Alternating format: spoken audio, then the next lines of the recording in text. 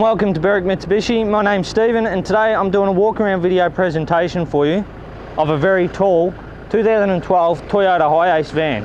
As you can see from the front of the car, it's got the standard Toyota shape about them that they've always had, very sort of box shape.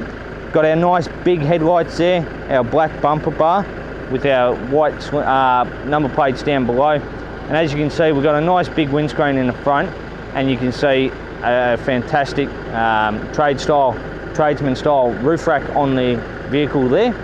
So as we have a look at the paint condition here, you can see there's been some minor stone chips on the front that have all been touched up. Nothing substantial, but they have been there.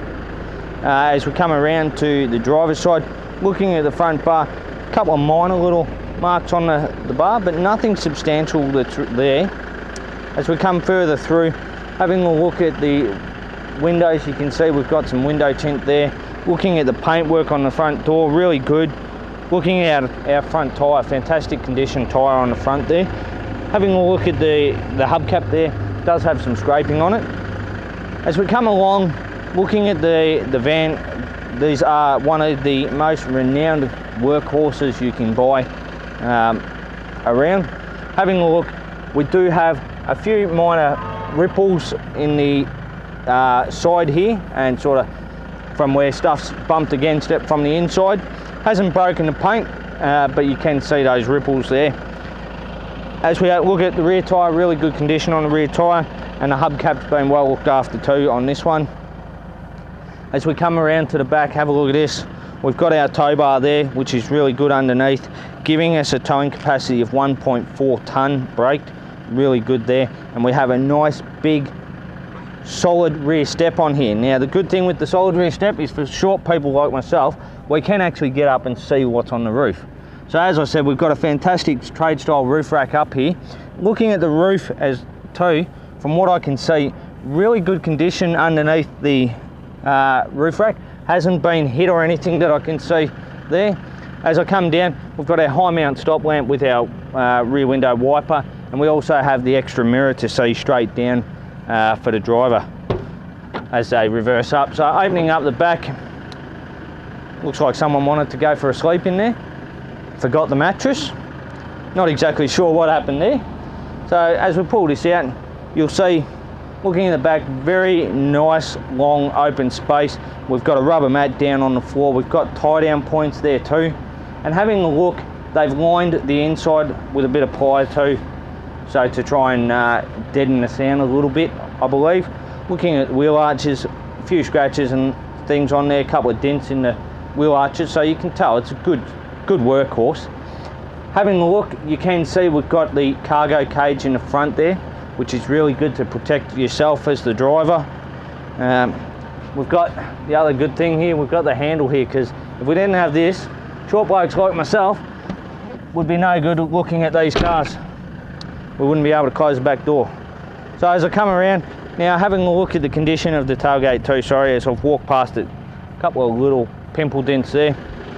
Coming into the left hand side here, looking much better on this side. The paint condition's really good. A couple of minor dents around, as I said earlier, the same thing from the other side. Looking at the rear tyre, really good tread tyre there. And looking at the condition of the hubcap, a couple of minor little marks on that one. Looking at the door, we've got a couple of minor little marks just down on the edge of the door here, and a small pimple dent at the bottom. And then opening up, once again, a very nice big opening with the side sliding door there too. And now you can see the cargo cage much easier. We've got the tow bar in behind the cargo cage, behind the seats there. So we'll close that up. Got our fuel filler on the left hand side here, and our passenger door. Having a look, we've got our front tyre, which is really good condition tread, and our left hand hubcap's fantastic.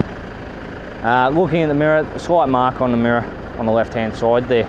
So overall, really good condition for a solid workhorse. Now as we get the cameraman, normally we'd pop the bonnet at this point and show you through the engine, and so you can see. Now being a Hiace fan, the engine is underneath the seat here. We do have it running with the aircon running at the moment.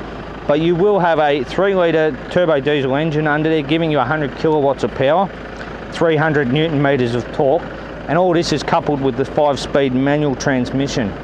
So really good there for value, giving you 8 litres per 100 kilometres on average. So out of our 70-litre tank, we're going to get 875 kilometres of driving. Now I've popped around to the driver's side and I'll just hop in, just go through some of the features for you. As you can see, we've got electric windows on the driver's door. We also have the window lock button and the door lock button there. Now they are quite a compact unit in here. So down on this side, I don't know whether our cameraman can get around, we've got our mirror controls there. Now we do only have one key for this vehicle. Up here we've got our indicators and our headlights on the right hand stalk, and on the left hand stalk we've got our front wipers and the rear wiper there too. So having a look at the steering wheel, really good condition, nice and easy. It is adjustable, so we can height adjust it there to suit the person driving. Coming down below our manual transmission, so we've got the 5-speed manual shifter right here, so nice easy short shifts. And looking down below, we've got our handbrake release there too.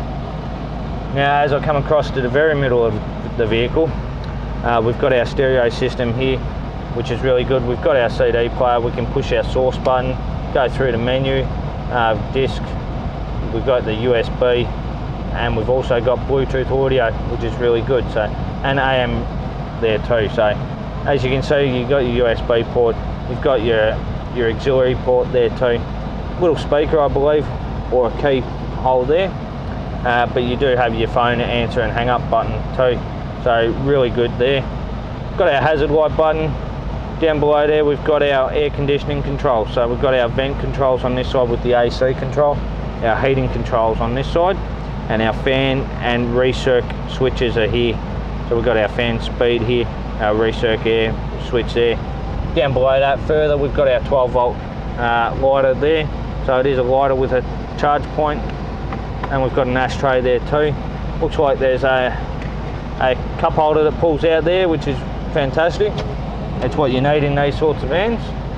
Now the other thing too that I need to look at is we've got our trip meter, is the service books. And let's see if we can grab those out and have a quick look at the service history on this vehicle. Having a look at the car, and it's a good old Toyota book. So we've got the nice little tabs here.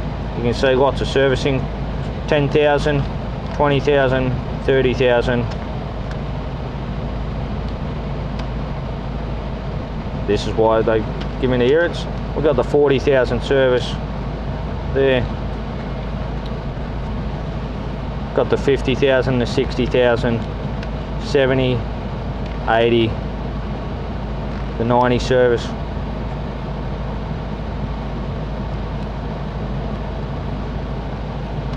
So the last one there, the service.